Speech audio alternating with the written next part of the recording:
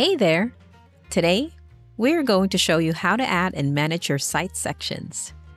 Sections are the building blocks of your Strikingly site building experience. You'll use it to display your content, leave contact methods, and do everything else that you want to do. Any default template you choose will come with a few default sections, from the opening header to the closing footer section. But of course, you'll want to add and customize your own. To add a section, click this Add New Section button on the left-hand panel, scroll through the section list, and try one or two that you think would work best for what you want to do. And there's no need to hold back here because it's beyond easy to delete a section anytime. Just select the section you wish to delete, click the X button beside the section name, and confirm.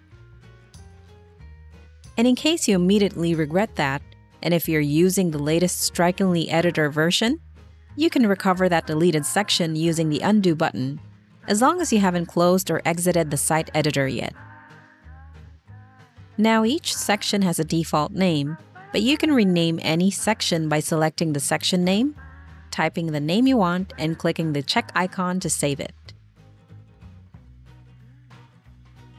And you can freely reorder your sections by clicking what we call a sandwich or hamburger icon beside any of the section names and dragging sections up or down the list to create the order that you want them displayed in.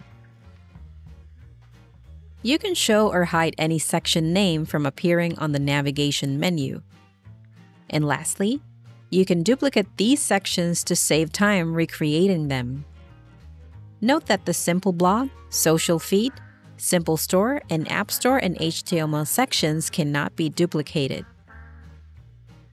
If you're a free user, there's a 20-section limit per site. Check out the Strikingly blog and Help Center to get more tips and suggestions on how you can edit and customize your site.